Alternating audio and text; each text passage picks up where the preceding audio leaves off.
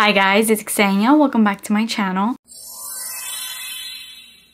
Today we're going to talk about new perfume releases. There is so many, I can't even keep up. I feel like I just did this video a month ago and there was so many perfumes that I listed off that were coming up. And these are just perfumes that I'm excited about. I'm sure there's so many more than even the ones I'm listing here. These are just the ones that are on my radar and on my perfume list. If I see them, definitely gonna smell them and probably pick up a few of these. It's definitely overwhelming because perfumes are not cheap, especially not these days. But hopefully with these videos, I can kind of let you guys know what's new, what may be catered to your taste, and if I do end up trying them out and reviewing them, hopefully you get a better idea of what you want to spend your money on and what you don't. Every time I see a new perfume release that I am excited about, I write it down. I've gathered up a nice list with a few fragrances on here that I'm really excited about. I always mention this in these new perfume release videos, but some of these have come out, some have not. Some of these have notes that have come out, some have not. Like literally all we know about some of these is just what the perfume bottle will look like and nothing else. So I'm gonna tell you all the info I know about all these and we'll go from there. So with all that being said, before we get into it, please subscribe to my channel if you haven't already and turn your post notifications on, and let's get started. First off, I'm starting with a perfume that I actually smelled. I literally smelled this perfume yesterday, like just yesterday. I was at Sephora. Anyways, and at the corner of my eye, I see the fragrance section, and I didn't even go to the fragrance section because the Sephora that's close to me doesn't really, it's a very dry perfume section. I just feel like they don't keep up with a lot of new fragrance releases. And then I have like another Sephora that's a little bit better that has a big wall of fragrances.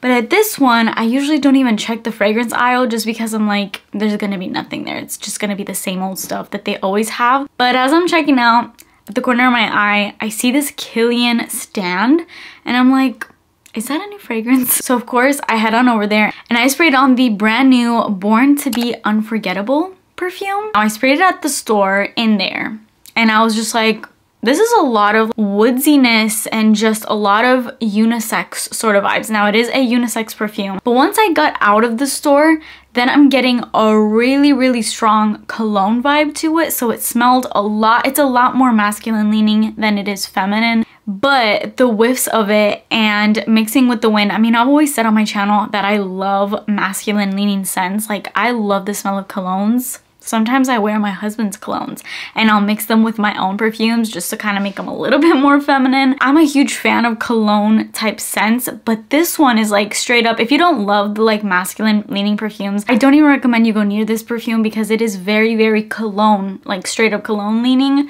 And if you don't like that vibe, you may not like it. Like it's that deep woodsiness. And then I decided to look up the notes because I'm like, I really like this, and it has a Coca-Cola note in it, and that just intrigued me because I don't think I've ever had or seen Coca-Cola in any other perfumes. So I always love to see new perfume notes because when you've tried so many perfumes, it kind of tends to get boring. Like all new perfume releases, you look them up, you look at the notes, you're like, I've seen this lineup of notes before, like this is not exciting to me. So when I saw that Coca-Cola, I was like, okay. Bonus points for unique. It also has lime paired up with the Coca-Cola. I was definitely getting the nutmeg and the cinnamon and the cedar type notes, which is, I think it's those three notes that give off that more masculine cologne type feel. And it does have vanilla. It was overall pretty sweet, but with the heavy woodsiness about it and just kind of like an edge to the fragrance for sure. Like I said, if you don't like cologne leaning fragrances, I don't recommend this one. But if you do, and you like a little something to your sense, this was actually really good and it lasted me all day. I sprayed the tiniest little spray right here and I was smelling it all day long. I swear I can even smell it today and I took a shower. So bonus points for that as well. Am I gonna pick this one up? I'm not sure, to be honest, just because the more I smelled it, I'm like, this literally smells like a cologne. I think my husband would love it and maybe every once in a while I would too, but I don't think necessarily it would be like a go-to of mine, and it is Kilian, so it's not cheap. So we'll see on that one, but definitely not bad. Definitely bonus points for uniqueness. Right, the next perfume I'm very excited about, and if I see this at a Macy's, Ulta, wherever, I am definitely 100% buying this one. Like I'm actually very excited for this, but I don't think that it's out yet because when I look it up, it's on no websites, nothing. I'm pretty sure this has come out in Europe though, because I've seen TikToks of people getting their hands on this perfume. This is a new flanker to the Chloe Nomad line. I'm a really huge fan of the OG Chloe Nomad. I haven't had that fragrance in a minute in my collection because I got mine and then my mom ended up falling in love with it, so I just gave it to her. But I really loved it, and I just haven't gotten my hands back on it, but I really need to. I'm usually not into the House of Chloe because they're a little too floral for my taste and a little too mature leaning. Again, this is all my taste. You may love them. I think they're beautiful. I think they're gorgeous. Very feminine. I just haven't really gone into the house that much. I feel like Chloe and Chanel are two houses that are kind of similar in my opinion. Not that their scents smell similar, but they're more mature, more florally, just that kind of scent profile. So I don't dabble with them much, but I do feel like in the whole house of Chloe, Chloe Nomad is probably the easiest and safest blind buy. It's such a beautiful and unique feminine fragrance. It has so many like woody nuances to it. It has so much personality. That perfume is so good. And this new flanker, I don't know how to say the name, Chloe Nomad Nuit d'Egypte. The notes of this are good, yes. A lot of spicy notes and of course a little bit of florals. You get vanilla in the base. A lot of kind of unique notes all kind of thrown in together. But when I scroll down to the This Perfume Reminds Me of section on Fragrantica, I noticed so many of my favorite fragrances on there, starting off with Armani Code, which I have in my collection. That is such a unique fragrance, and you guys know I've done and been doing so many declutters, but that's one I cannot seem to let go of. I've had it for a while in my collection, and it's too unique, it's too good, it's too powerful. I'm gonna be honest, I don't wear it that often, but I could never get rid of it. Like, it's so hard for me to get rid of it. So I love seeing that on here. I see Roberto Cavalli by Roberto Cavalli, which I recently decluttered just because I wasn't using it, but I always recommend it because it's such a high-end smelling fragrance for an affordable price.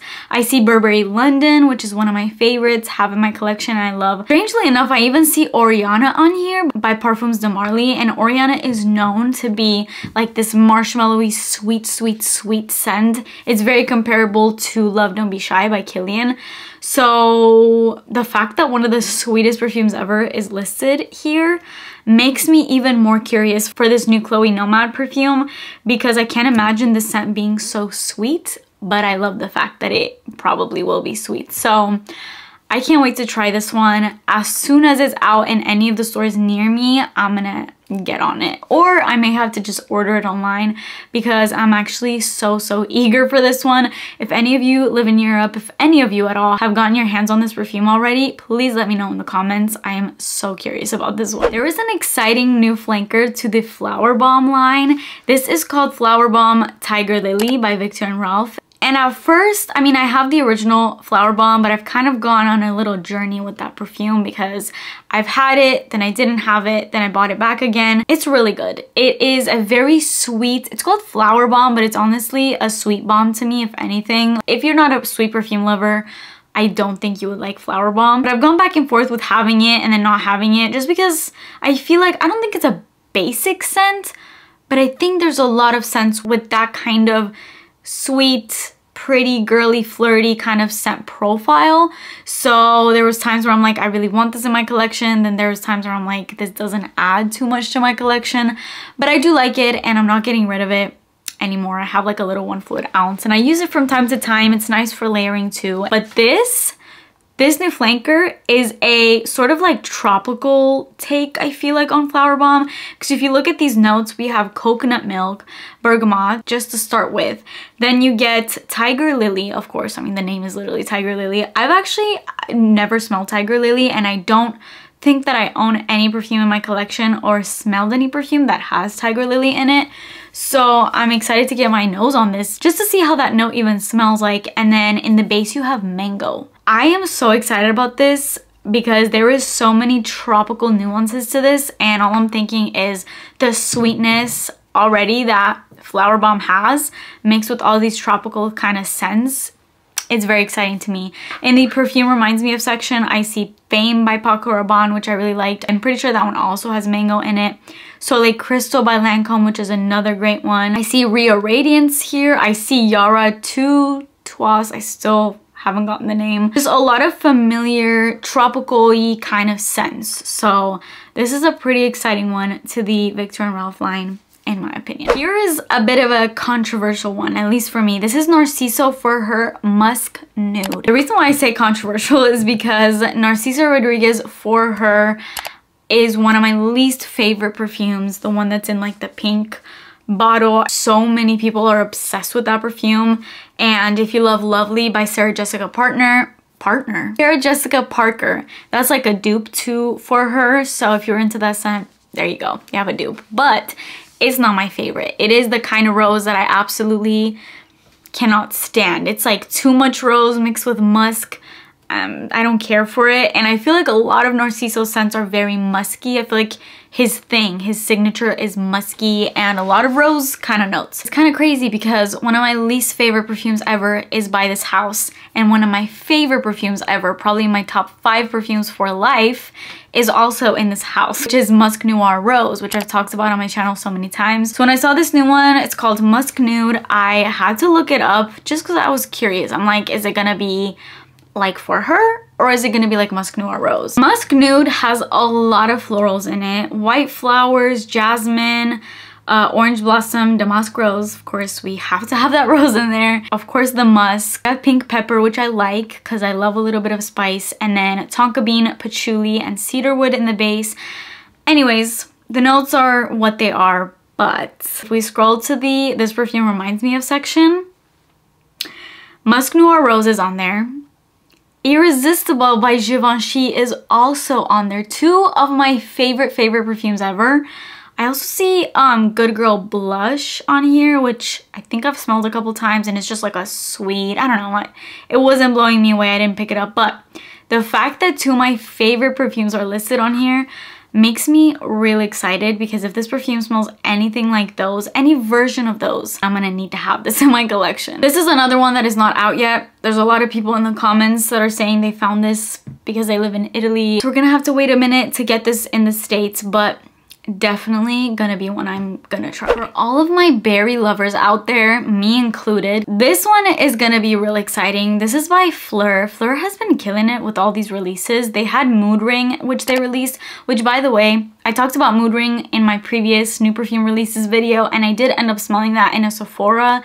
It didn't blow me away, and I didn't think it was long lasting. Like, after I sprayed it in the store, I couldn't even smell it by the time I was home. I heard mixed reviews on that as well. Like, a lot of people really liked it, but a lot of people were just like, this is meh. But I feel like what they're killing it more with is their marketing, the look of these fragrances, because Mood Ring, what drew me to it was that bright green juice and bright green looking bottle. It was so delicious looking to me, and then the marketing with all the gummy candies behind it, I was like, yeah, they really did their thing with this one. So whoever designed that, they need a raise. But this one, this is called Strawberry Letter. This is out. It is out on the Fleur website. It's not out on Sephora yet, but I'm sure it will be. This one, of course, has strawberry. It has plum. So 2 very juicy, berry, delicious, sweet kind of notes just to start off with.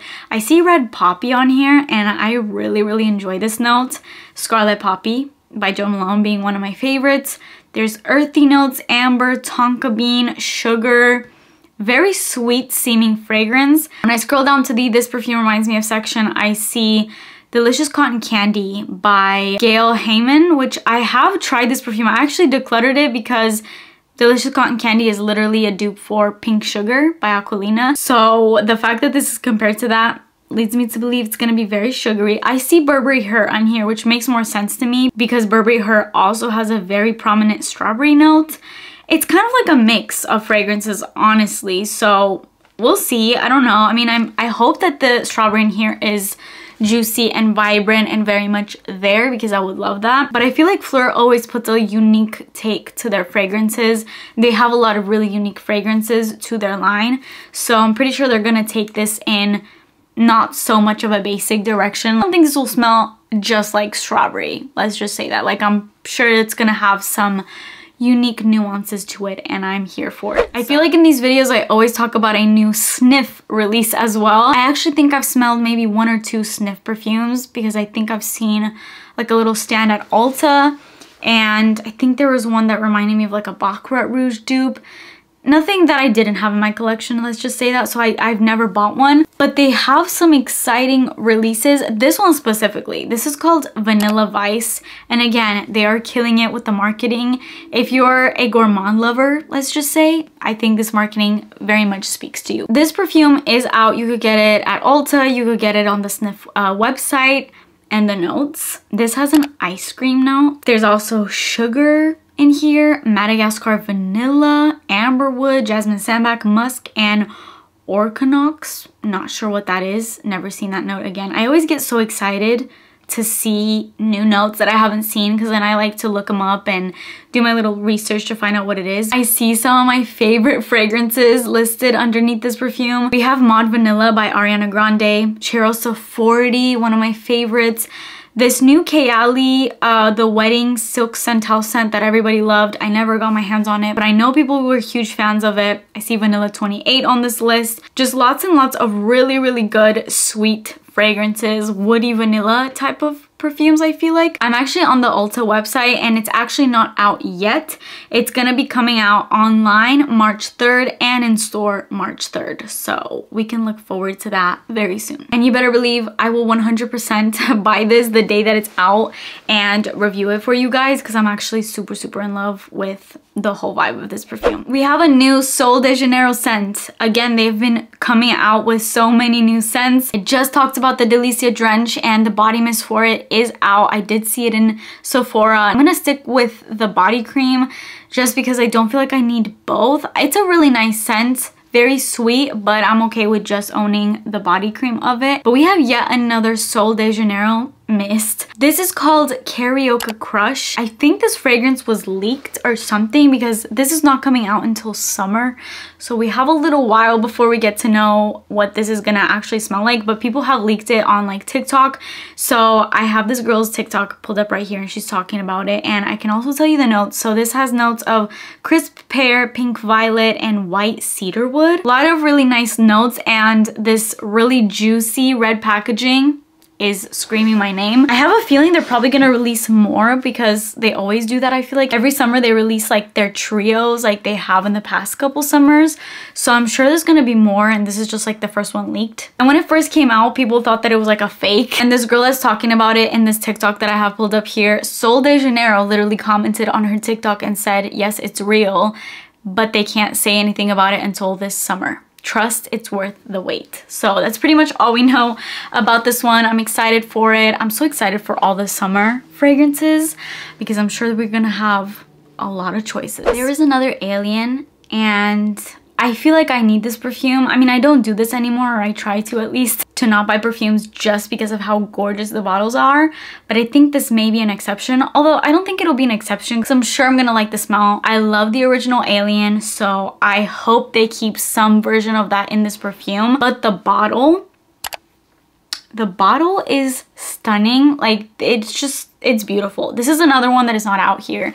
It's out in the UK, in Europe. I'm not sure, it's just not out here, unfortunately, not yet. But it has some really nice notes. Of course, the jasmine. We gotta have jasmine. Jasmine sambac and Indian jasmine. There's also pear in this one, and green mandarin, cashmere and driftwood, amberwood, musk.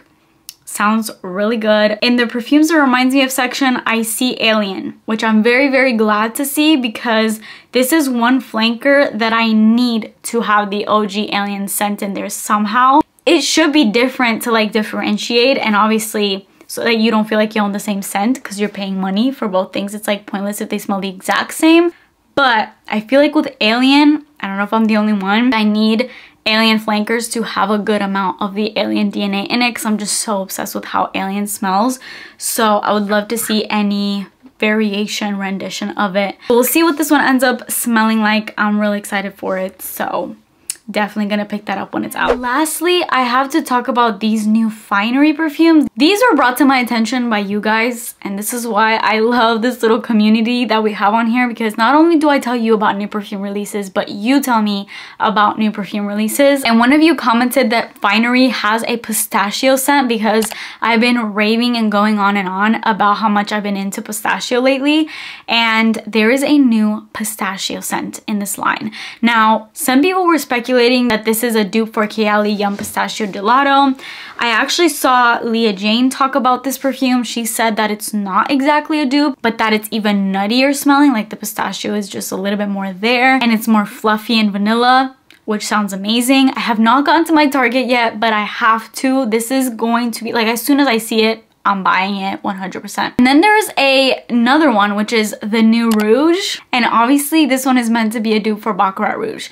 I don't know how close this is. Obviously I haven't smelled it. I haven't smelled the pistachio one. This is just me telling you about these new perfumes. And some people have been saying that they are already at some of their local Targets. So if you have a Target near you, you may want to stop by and see if they've put them out yet. Like I said, I haven't stopped by and I really need to see if my Targets have these out, because if they do, I'm snatching them, especially the pistachio one. I don't know about the Baccarat Rouge dupe just because I have the original Baccarat Rouge. I have Cloud. So I'm like, do I need another dupe? Maybe I do, I don't know. Maybe if it's good enough, I may need it, but definitely pistachio one, 100% getting. So that is it for this video. I hope you guys liked learning about all these new perfume releases. I'm definitely really excited about all of these. There's so many more releases. It's like hard to keep up with at this point. These are just the ones that I've seen lately kind of going around that I'm really excited about. But let me know if there's any others that I don't know about that you think I would like. But that is it for me today. Please subscribe to my channel if you haven't already, and I will see you guys in my next video. Bye!